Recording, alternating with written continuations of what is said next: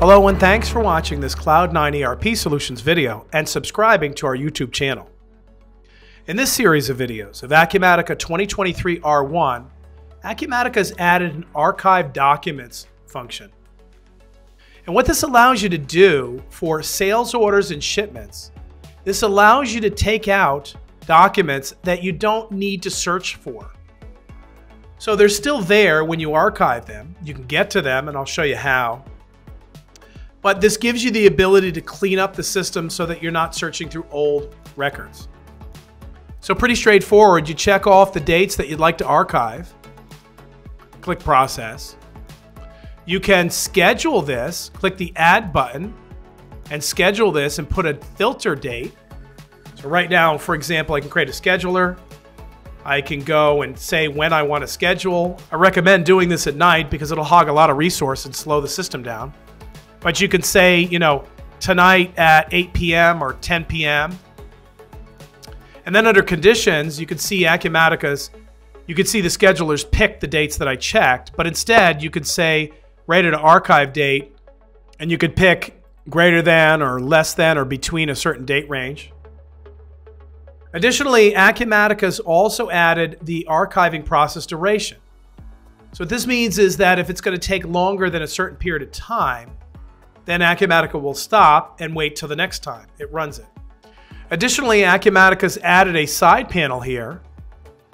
So based on the date you're selecting over here, it can show you what's been done.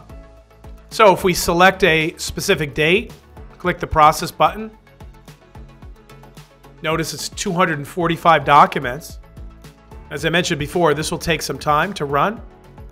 So I'll pause and we'll come back as soon as it's done. And actually that didn't take too long. You can see here it was 25 seconds elapsed. But if we click Close, you can go into Archive History as well. So that's that screen that was part of the side panel.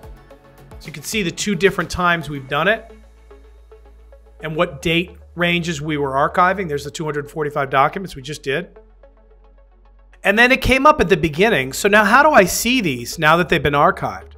Well, there's two ways. If you take a look at generic inquiries, a lot of videos to show you how to work with generic inquiries and how to create your own. But you'll notice there's a checkbox here, Show Archived Records. By default, it's not checked.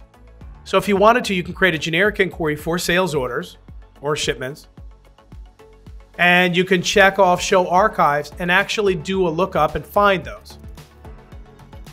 Additionally, in the Report Designer, Acumatica also has a property for archive records. So if you're building any kind of output report and you want that report to include archive records, you simply select the Print option. You also have Hide or only Show Archive Records. But this is the property that you would change in order to see that in the form-based reports from the Report Designer. So that's it. That's Archive Records. Acumatica's added it to sales orders and shipments. And I suspect other areas of Acumatica will also be eligible to be archived as well.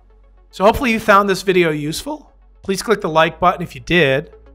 And thanks so much for watching. And if you have any questions about this or anything else Acumatica, feel free to reach out to us.